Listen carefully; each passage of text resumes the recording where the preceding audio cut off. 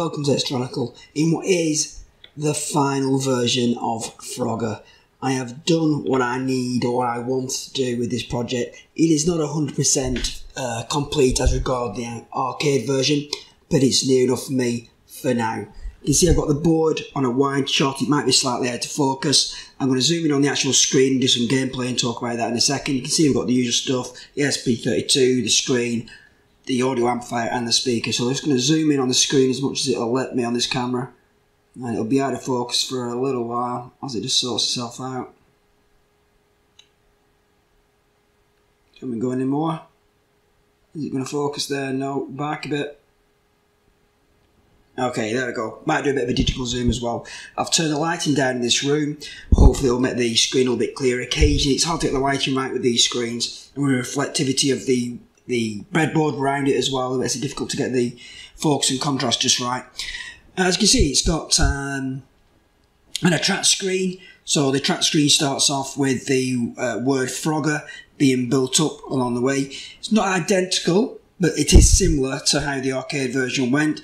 Then it gives you the points breakdown. You can see we've got a credit there. I can put a credit in by pressing one of the buttons on the controller, which will just bring into shot. So you've seen this before. This is the controller I use. So I can put some credits in. It won't play until credits are in.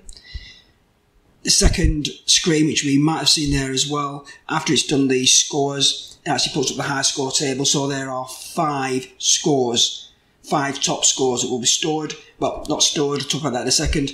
They're on screen, and what the top score will go up at the top. You can see there's a high score in there at the moment, very low. These are not stored after you power down. I could have done that. I actually did write the code for it, or copied it from my Space Invaders project. I put a link up there now for that if anybody wants to watch it. But the EEPROM is handled a little bit differently than the Arduino, so the commands didn't work right away, and I just didn't bother implementing it stored to EEPROM.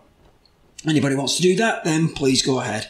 So we'll play a game, and we'll just turn the sound up. There we go. So the music is fully implemented, as are the sounds as you hop, all mixed together. If you see the previous episode of DAC Audio, then you'll see that these sounds can now be mixed and played together. So we've got the full background music, and on Frogger it plays celebration music, different celebration music when you get a frog home. So as soon as we can get all frogs home, we'll hear most of the music. And as you know from the last episode, flies and lady frogs are implemented. The timer bar works. This is a sign for the timer bar. It gets down to the red. I'll show that if I can get all the lives basically in. I'm actually playing this from the actual camera screen, which makes it a little bit of an extra challenge. You can hear the different celebrations. These are all off the arcade. I've ripped these all off the arcade version.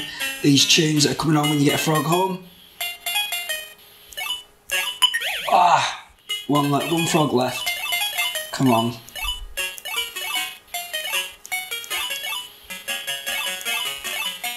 That was close. Get that one. One to go. Lady frog. That's not going to work. Let's try that. There we go, did it. I'll let this frog die. And you'll see the time bar goes red when you've got about 5 seconds to go. It's about 10 game beats. And you get a warning noise as well.